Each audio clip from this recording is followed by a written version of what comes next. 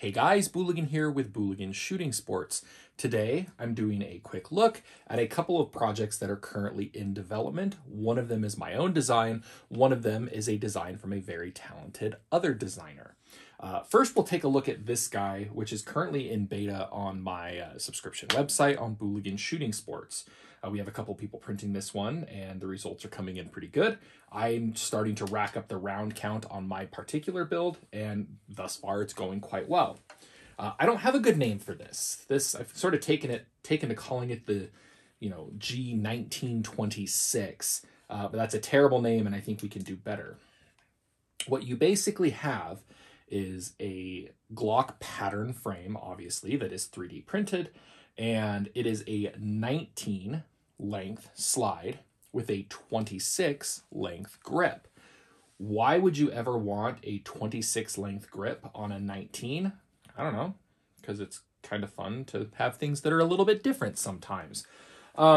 Practical reasons aside, the 26 grip is nice because you can fit every length of Glock magazine in there. Because it is the shortest magwell, you can obviously fit a magazine from a 26, from a 19, from a 17. You can do a stendo in there. You could do a ridiculous extended one. It just opens up a couple more magazine options for you. Now, that's the practical reasons aside. The impractical reasons are just because I kind of like the look. I like the look of a short, stubby grip on a little bit of a longer slide. Now, this particular one has an interesting feature up front here, which is optional for the build, but one that I really like. It has a standoff device or a barricade rest, or some people call them a meat tenderizer, but this one isn't exactly, angry little pointy bits at the end. But what it does, go ahead, lock that back. You see it's stationary up at the front.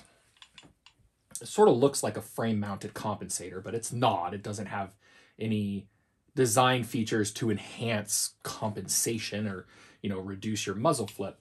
But what it does is it helps keep that slide from being pressed out of battery. This is never a situation, realistically, that anybody's going to get into for the most part. I mean, if you are involved in a defensive shooting situation and you get in a scuffle with someone and it just so happens that your slide gets pushed out of battery a little bit, your gun won't fire. And that could end up with you getting dead. So this prevents that from being pushed, that slide from being pushed out of battery, because it is a physical barrier to the slide. The slide doesn't touch it. The barrel doesn't touch it. It kind of floats there in this little channel in the front. But it does allow that to be a possible function, is just to keep the slide from being knocked out of battery. Why I put it on there is because I think it looks really cool. That's why I do so many things that I do. So many of my designs are kind of purely cosmetic, I hate to say. But it's just kind of a cool look for this thing, especially with the angles that match the angles on this Zafiri Precision slide on here.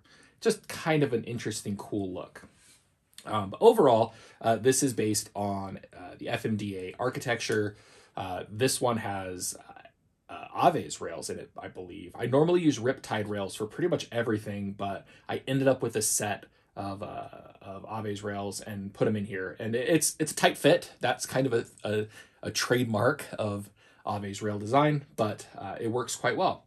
So like I said, this guy is currently in beta on my subscription site. We've got a couple of people printing them, and we're just getting feedback on it and seeing any changes that need to happen to the design. The big one is obviously this printed standoff device, making sure it stands up to durability testing, and thus far this one has. It's kind of interesting. You notice it doesn't have any cross bolts in there. That would add extra bulk. Instead, it screws in through the front. It's a very tight fit onto the rail itself. There's a standard Picatinny rail here, but it slides on and then is actually screwed in through two holes that are printed in the frame. However, those holes aren't visible if you don't drill them out a little bit first. I put a 1mm skin on the front, so if you decide to print the frame, you like the frame shape, but you don't want to run this standoff device up front, you don't have to, and it won't look like it was ever supposed to be there. So just kind of a nice little feature depending on how you want to run the gun. So if you have any good suggestions for a name for this guy, go ahead, drop them in the comments, because the G19 26 is boring and we can do so much better than that. So this one is my design. This one is not my design. I'm part of the beta for this. Now this is a Beretta 9mm semi-automatic handgun. It's an M92 format pistol, and this is a 3D printed frame designed by GeraldKatz. Now, he has designed some very cool frames. He has done a lot of work in the space of Berettas, doing things like, I believe, the Beretta Tomcat and a couple of other, smaller caliber ones. But now we're branching out and doing the full 9mm one. It is, as it currently sits, it is a standard frame shape. It doesn't do anything too crazy. It just looks like a normal Beretta M92. However, I am me, and I cannot just let things be. I can't let them just, exist. So I always have to change them up. Now, this particular one that we're looking at, this is not a firing model. I printed this out of standard PLA just to do some measurements, just to check the fitment of various things. There are other people in the beta who have done round counts on theirs. This is just my first print, just to see where the interface issues may be, just to see what hiccups there may be in assembly. I like to do that if I'm part of someone else's beta, is oftentimes I'll just use super cheap basic PLA and print a very basic version of it, and then just kind of take my notes about what I would tweak and what I would change on that build, or just any suggestions for it. So this is not kind of the current version, and we're still obviously working on various iterations of this. My plans are, once we get through the beta process, which is being held on Deterrence Dispensed, once we get through that beta process, we all know where I'm going with this. We all know, it's not down here, it's up in my other safe, but we all know that I love RoboCop. I have that, the RoboCop inspired frame for Glock 17Ls, as well as for FNS 40Ls and 9Ls for that matter. But RoboCop's Auto 9 is a Beretta. It's a Beretta 93R. I don't exactly have one of those.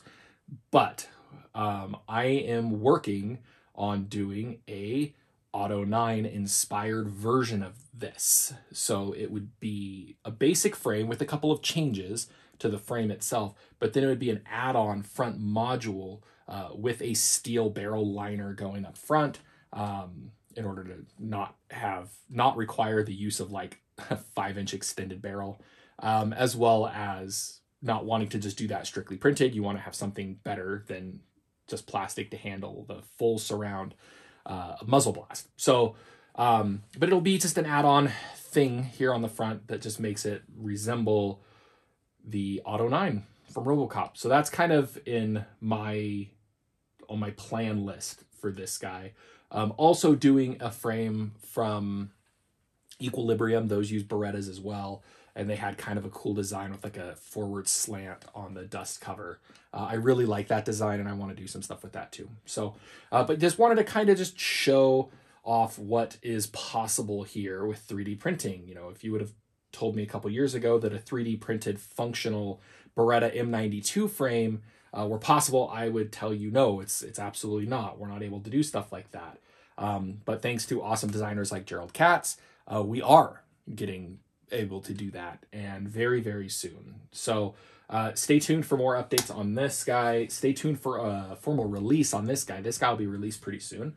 Other cool stuff that was released, my test mule of the Halo Magnum, which I finally broke the slide cover in a very strange way. I broke the slide cover not by shooting it. That guy's got a couple hundred rounds through it, but I broke the slide cover in a way by dropping the slide, and it hit in just a way that it lifted and delaminated, which is kind of weird. So we'll let that sit there with that piece missing. But we have released the Halo Magnum frame and slide cover and rear plug extension is live on my Odyssey page. So if you want to print a Glock 19 based Halo Magnum, you can go do that now. Those files, my completed files as always are free. So get out there and get to printing. But in the meantime, stay tuned for more, cool stuff on these and all of these other ridiculous projects kind of taking up my workbench. And as always, thanks for watching.